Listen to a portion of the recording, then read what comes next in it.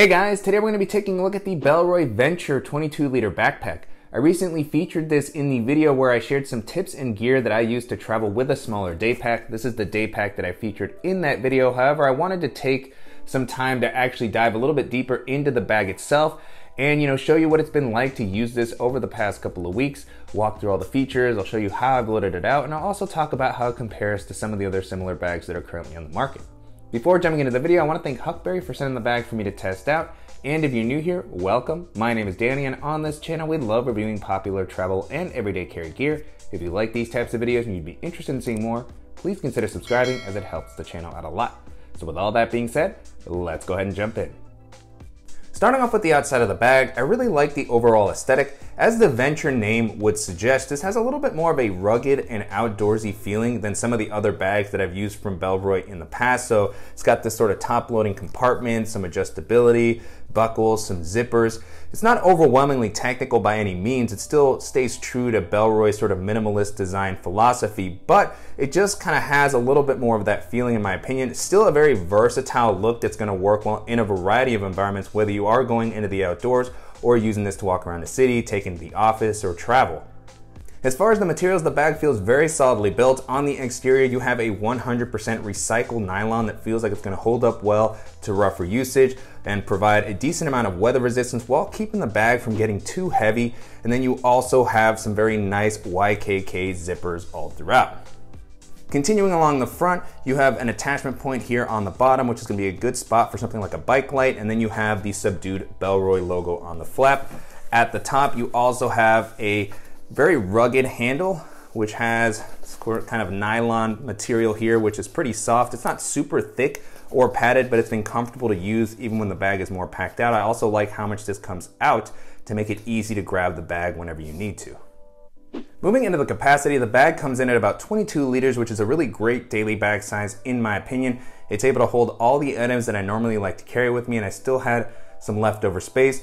The volume on this is also adjustable, as we'll see a little bit later in the video, due to its top flap mechanism. But just a really great size, and I like that even when it's a little bit more packed out, it manages to maintain a really slim silhouette, which made it great for navigating crowded areas, jumping onto public transit, and carrying on to pretty much any domestic or international airline.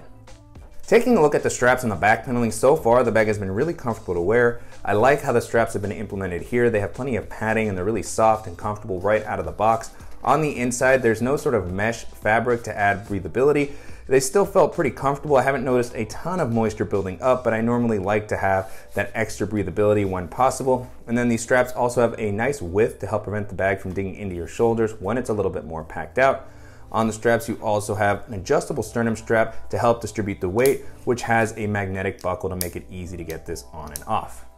Moving into the back paneling, this has also been really comfortable. I like the padding that's been used here a lot. It feels really soft, almost gel-like, and it's well distributed all throughout the back. You also have some nice lumbar support at the bottom, and you have an air channel here in the middle to provide you with a little bit of ventilation and breathability. However, I would have liked to have seen maybe a few more of these or something deeper to provide you with more airflow while you're walking around throughout the day.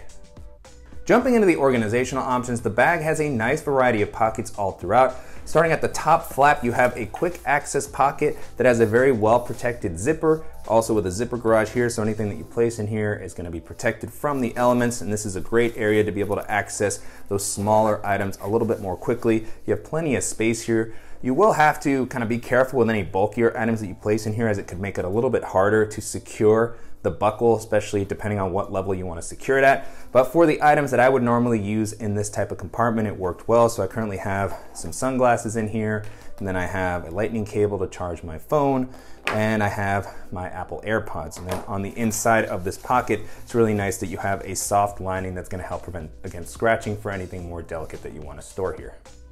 And then on the sides, instead of going with kind of traditional water bottle pockets, you have two hidden zippered compartments on the sides that can work for water bottles or other accessories. So I like the additional kind of flexibility that's provided from having these be zippered pockets. So starting off with this one here on the right, this is an area where I just have some of the items that I grab a little bit more regularly during the day, so it works almost as another quick access pocket, but you can see how much volume is offered here. So I could have fit a smaller water bottle or an umbrella or something else in this area if I wanted to. Currently what I have is an external battery to charge my phone when it's low on battery.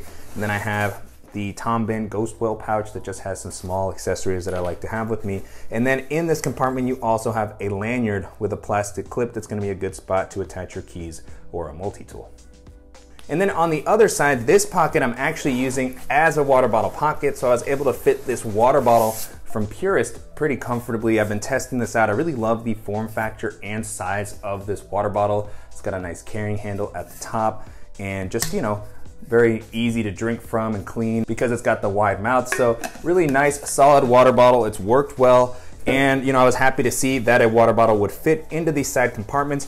One thing to note with this style of compartment is that it can take up space from the main area. So if you place a larger water bottle in here, it's gonna poke in and it'll make it a little bit harder to use some of the internal organization that we'll take a look at in a bit. Regardless, really love the versatility of having these actually be zippered as opposed to kind of standard external water bottle slip pockets.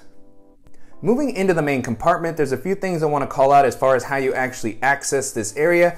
I really like that Bellroy has provided a lot of flexibility with being able to get into the pockets of the bag while you're still wearing it, so you can swing the bag around. This is something that I noticed with the side compartments.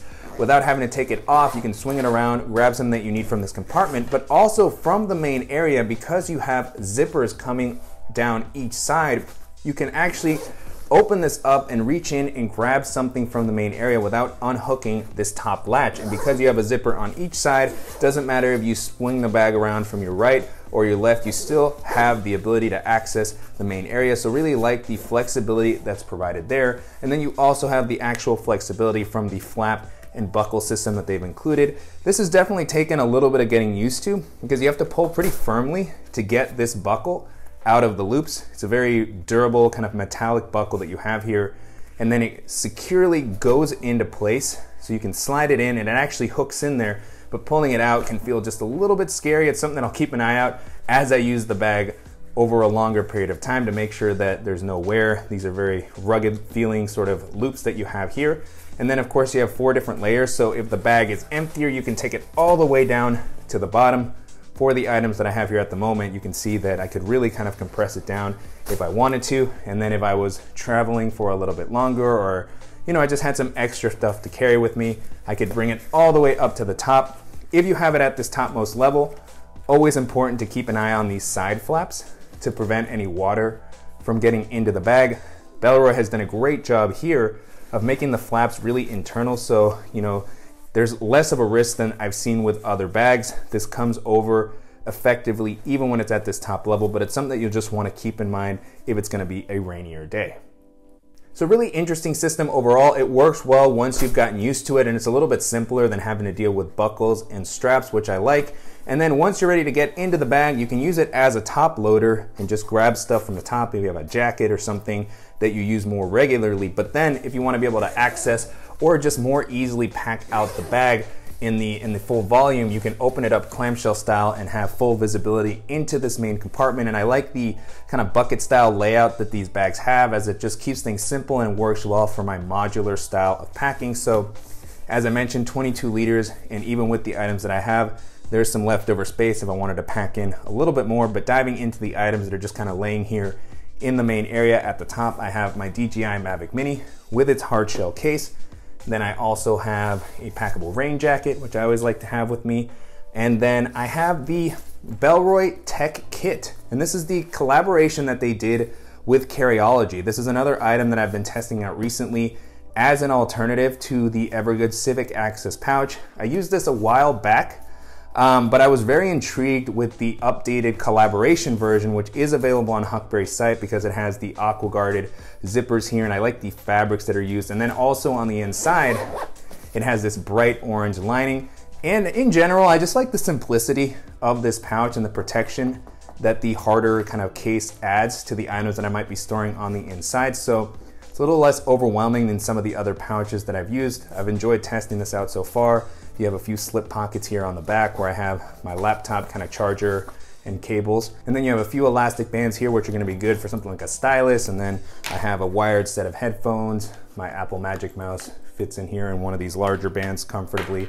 And then on the back, you have this sort of rigid wall here, which is gonna keep some of those items a little bit more protected, such as a hard drive. So I have the cable and my Samsung portable hard drive here. And this also has magnetic buckle to kind of hold it in place. And you have a few additional slots on the inside here for something like a credit card or maybe a SIM card. I haven't really used these too much, but just a really nice, simple layout, durable organizer. It's been great so far. And then I also have a full-size moleskin notebook and my Levitate portable standing desk. Now with the compartment empty, you can get a better look at the inside. This layout is gonna work great for minimal travel. If you saw the video that I did on traveling with a day pack, you could see how I loaded this out with a few packing cubes and the flexibility that the top flap provides. So really great for tossing in those packing cubes, a dop kit, and then using this for a weekend trip. And then on the inside, you have some organization on the sides, a few elastic slip pockets, which have some nice flexibility and are gonna be good for something a little bit bigger. This is the compartment that's gonna have the most trouble if you put a water bottle or something larger in those zippered compartments that we saw on the side. They share volume with this area, so you kind of have to pick and choose how you want to organize the bag. But for just storing items, they work great. I like the flexibility. And on the right here, I actually ended up using this one just to hold my GoPro. On the back of the compartment, you have a taller slip pocket, which is gonna be a good spot for maybe a tablet, a folder, some documents. It's not super padded, it's pretty thin, but it is nice to just kind of have an area to keep those items organized. And then next to that, you have a small slot, which is another area where you could store a stylus or a pen comfortably. And then you also have a very well padded and suspended laptop sleeve. Bellroy's laptop sleeves are some of the best on the market, and this one, kind of continues that tradition. It's a little bit more padded sleeve here. It's pulled up. You can, just toss your laptop in there and not be worried about it making contact with the ground. And it's going to be able to hold up to a 16-inch laptop. Currently what I have in here is my 13-inch MacBook Pro. You can see there's plenty of leftover space here at the top. So I'll go ahead and pull that out. Now with the compartment empty, you can get a better look at the inside. No sort of fleece lining to help prevent against scratching, which Bellroy has had in some of their other laptop sleeves, so I would have liked to have seen that here. But it does come up a decent amount, so if you happen to have a thicker device or you want to use a case with your laptop, it should be able to fit in there comfortably. And with the padding that's provided here and the fact that it's suspended, it feels like my device is going to be very well protected throughout the day. And then on the flap for this main area, you have two additional mesh zippered pockets. Starting off at the top, you have one with this orientation that's going to be great to reach in when you're using this as a top loader. Plenty of space here, and I really like the mesh that they've used. It's really elastic, durable feeling. It's going to give you a lot of flexibility with what you can store. Currently what I have in here is the Peak Design mobile tripod that I've been carrying around with me to get some footage and selfies. And then I also have a compact flashlight, which is always part of my EDC. But plenty of space here, even if I had other accessories that I'd want to toss in. And then below that, you have another zippered compartment. This one has a vertical orientation on the zipper, so it's going to be a good pocket to reach into from the side. And plenty of volume here, same mesh material. Currently what I have in here is a deck of playing cards, and then I also have some band-aids and ointment in an aluminum tin. So really love the layout and space offered in this main area, and just the design all throughout the bag. Everything works really well. It's super well built. I like the aesthetic, and if you're interested in a flexible and versatile bag that's gonna work well in pretty much any environment, then this is gonna be a great option to consider.